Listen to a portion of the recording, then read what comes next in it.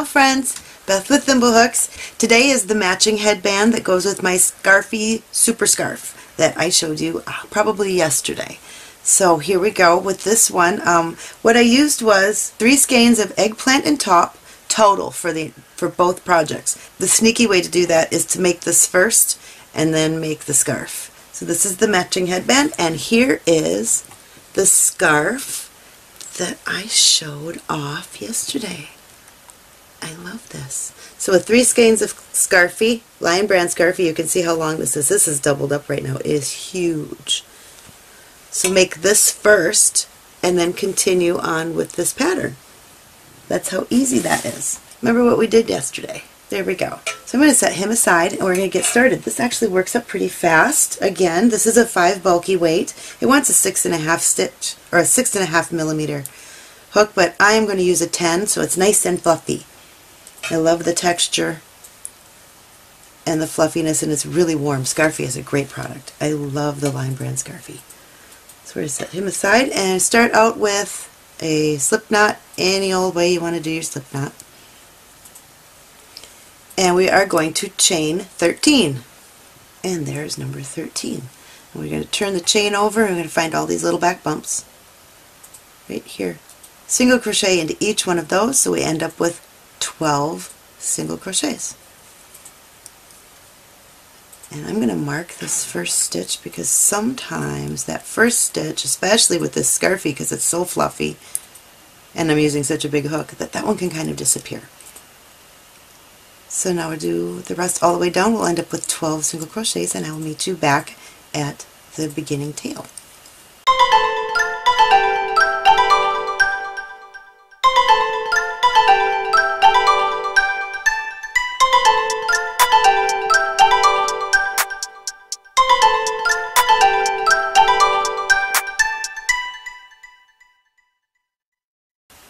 And there's number 12.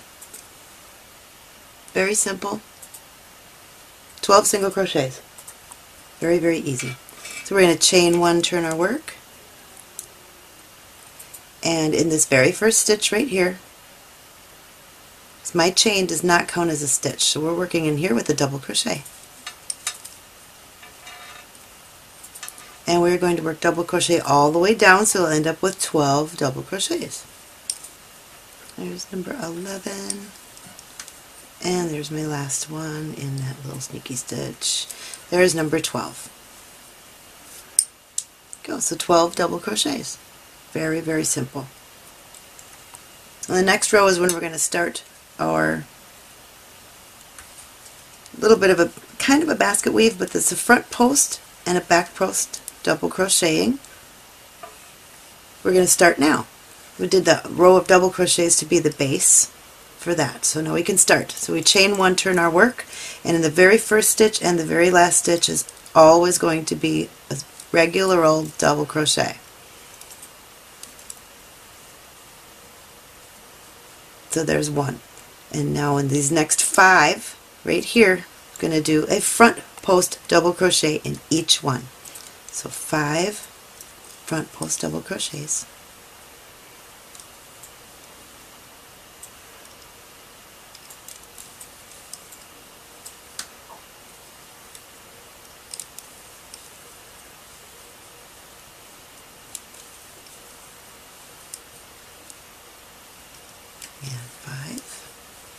And in the next 5, 1, 2, 3, 4, 5, they are back posts. So go from behind your piece and under that post, back post double crochets. We need 5 of those.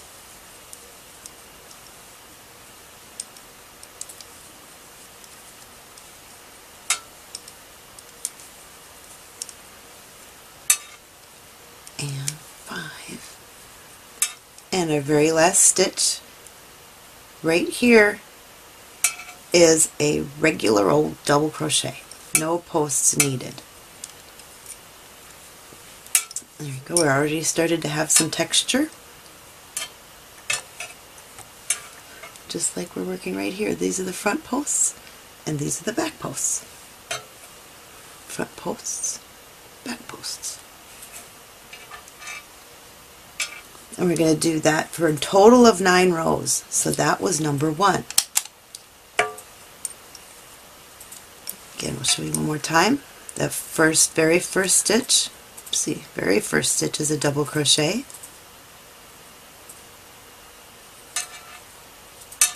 And the next 5 are front post double crochets. Go under the post and a double crochet. Under the post, a double crochet.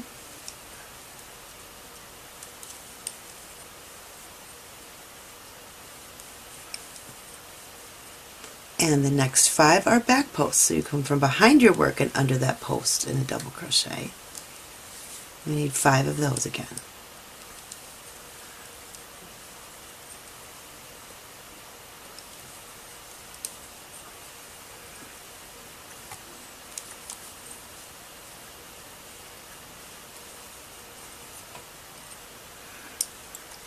And there's number 5. And the last stitch, and every row is a double crochet. No posts needed. So there you go. There's our second row. Click. Take this out because now it's just making noise.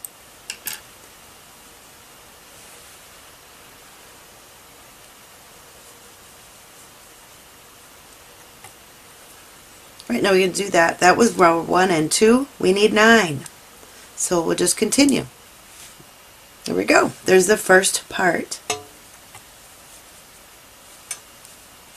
And it's all curled up and all fluffy and it's really, really warm. It's just, this is so much fun. So now we're going to go on to this front part that does the crisscross. We're going to start. Well, I want to clear this out because I'm going to need this again. We're going to chain 1 and turn our work. And we're going to work a double crochet into that very first stitch like we have been doing.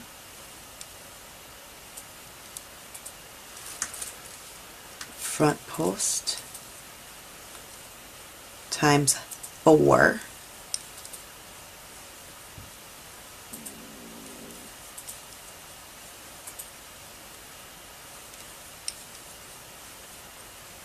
And then in this top one here, it's a double crochet. So this time we have a double crochet, 4 front posts, and a double crochet. So we're working this first half of our crisscross. So it's just the side. So we're doing half of it. So there's a chain 1 and turn. Now you just have to remember that you have less in between your double crochets. So there's my double crochet. Now since we're only working with this side right here and the entire thing, we want it to look like a front post double crochet. In order to make that happen, we have to back post for the second pass, and we'll do that 4 times.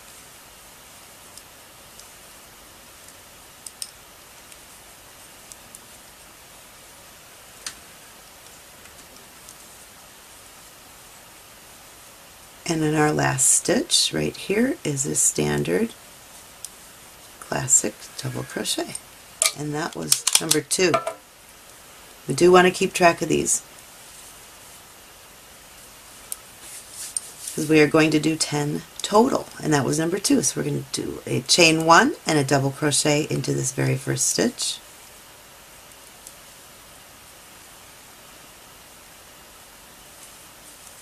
Four front post double crochets,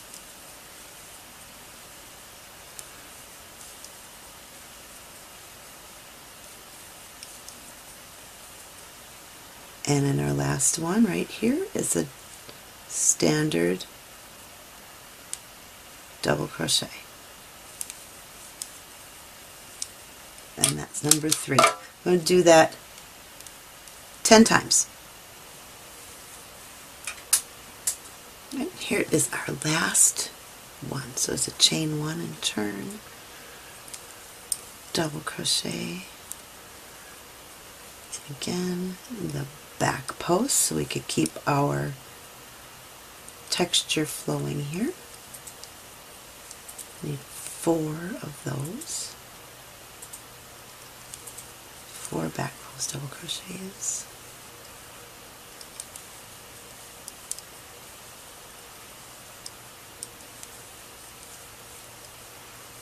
And then our last stitch is there we go, a double crochet.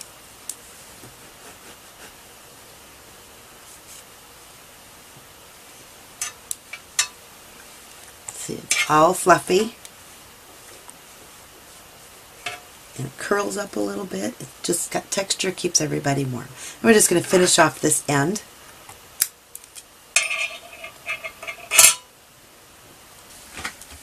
Right, now we're finished with this part of the crisscross right here. So we're going to work on this side. So starting in the middle, we want 6 stitches just like we did on this side because we're doing half and half. So we can crisscross. So 1, 2, 3, 4, 5, 6. So we'll attach our yarn here.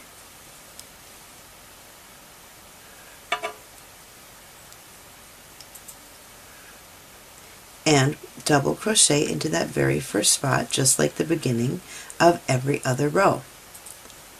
Now, in keeping in line with this look, this is the back side, so this is a back post double crochet.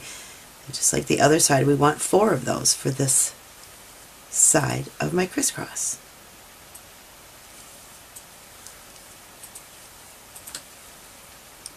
There's number 3.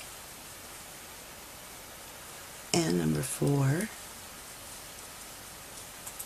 and the very last stitch is always a standard, typical, classic double crochet. Now that was row 1 of this side. We need 10, so cleared out my clicker. We're starting over again. So chain 1, turn our work. Now we're looking at this. This is the puffy side, so that means first one is a standard double crochet, but then these next 4 we want to work front post double crochet, so under that post in the front. We'll do 4 of these. 1, 2, 3, and 4, and we'll weave that guy in a little while. The very last one is a double crochet.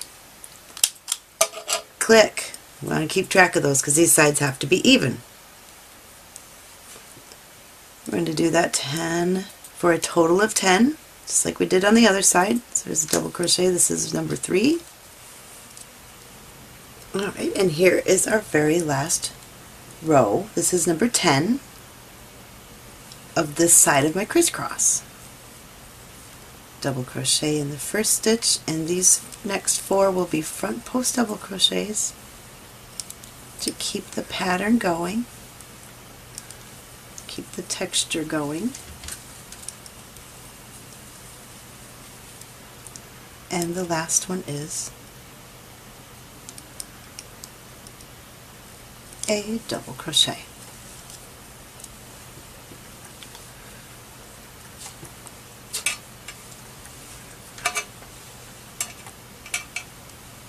So see, this side is all front post, and this side is all back post. Now we're going to cross them over. This is the tricky part, especially when it wants to curl up a little bit, but you can do it. It's not that bad. We cross these over. I'm going to make sure that we have our 12 stitches again. So don't skip a stitch. We're going to do like we did on the first part. Before we started with and split off this crisscross, we're going to chain 1 and double crochet,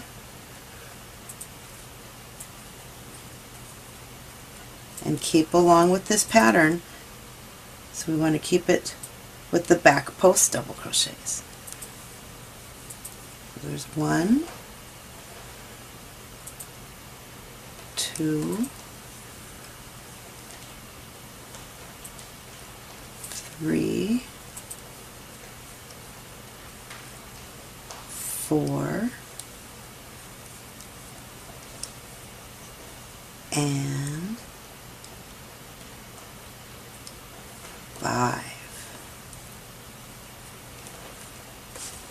We're going to go over to this one. See, I can. So we did the double crochet here, but then instead of just 4, we did all 5 because we're connecting this back. So now we're going to pick up this part. We have 1, 2, 3, 4, 5, 6 stitches. So this one will be a front post double crochet.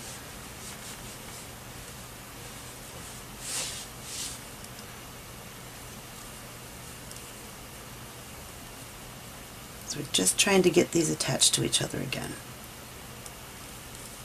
So I end up with 5, just like at the beginning.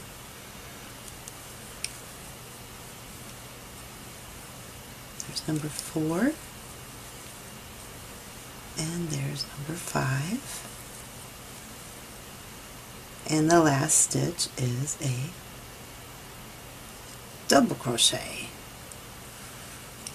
Alright, now they're kind of attached to each other again. We're going to chain 1, gently turn our work, double crochet in the first stitch,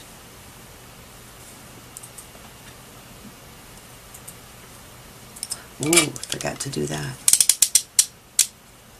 That was the first row.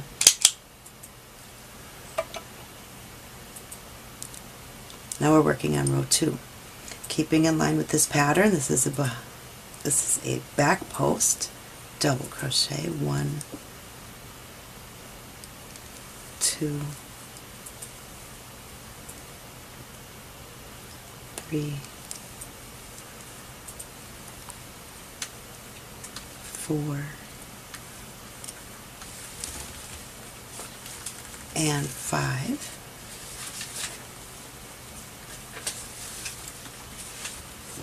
Keeping along with this pattern.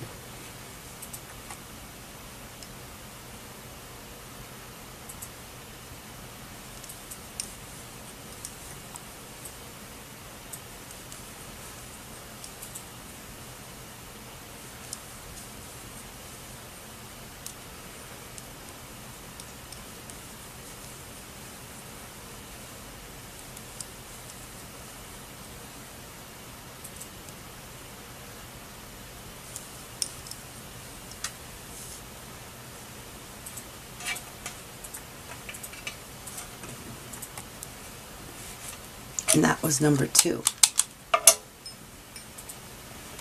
It's a little twisty right in here.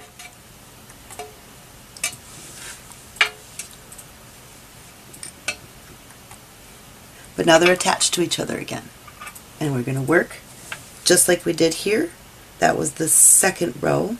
And down here we did 9. So we want another 9 total.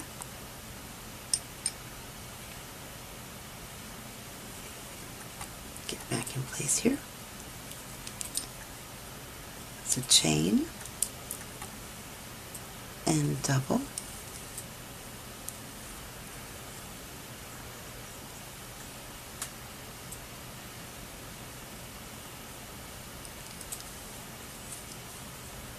keep the pattern going, keep the texture going with 5 back post double crochet.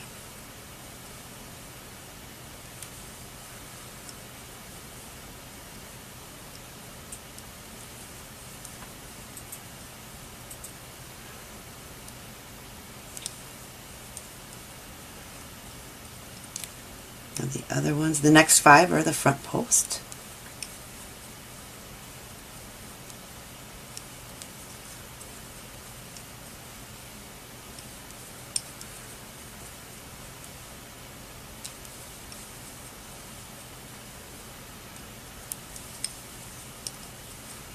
And the last one is a double crochet. And that was number 3. So we're going to continue that. Exactly what we were doing on this side. Right here is going to happen on this side. That was row 3. We want a total of 9. So I will meet you back here in a little bit. Just keep following the pattern, the texture pattern. Right, so that was row number 9 of our texture. Now to make it look the same on this end, I like to do a single crochet all the way across before we turn it into a headband. Because right now we have a big rectangle. So we will turn it into a headband in just a moment. We need 12 single crochets.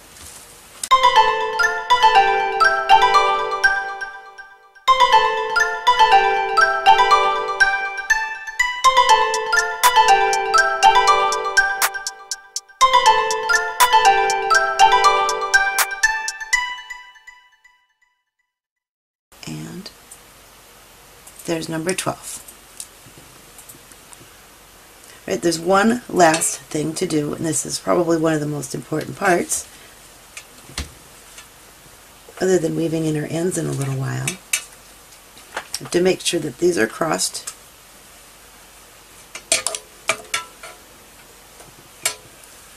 You can see this particular stitches with working with Scarfie curl a little bit, so you just want to make sure that this is going the way it is. It should look like a little snake. The front posts are kind of going like this and off to the side, and the back posts are going under and off to the other side, so they crisscross over. Because we want to attach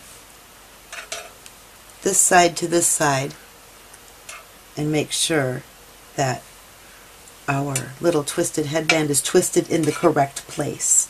And it is right now. Let's see, go like this, and that one goes like this. So, let's fold it together, and we're just going to slip stitch all 12 of our stitches.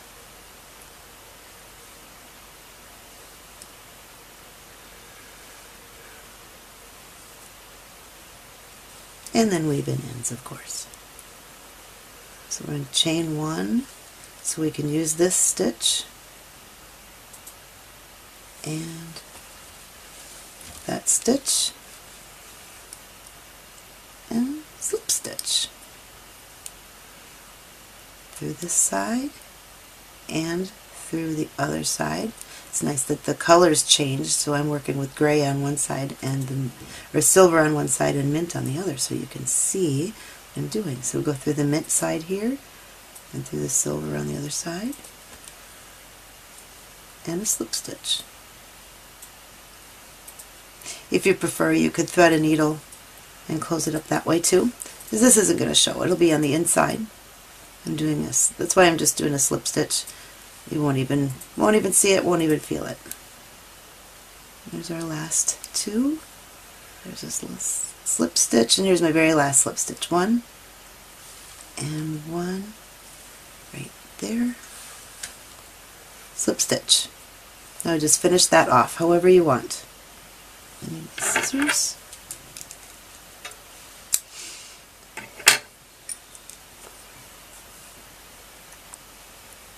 Alright, so you just turn it inside out and weave in all of your ends. And you have a little crisscross. There's the front post double crochets, then go all the way around. And there is the back post double crochets, and they crisscross in the middle.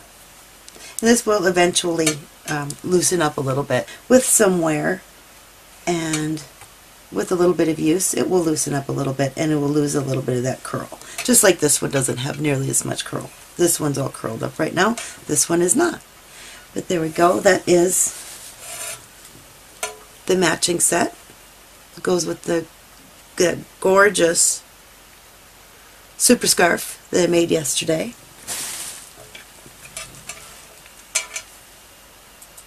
So there you go.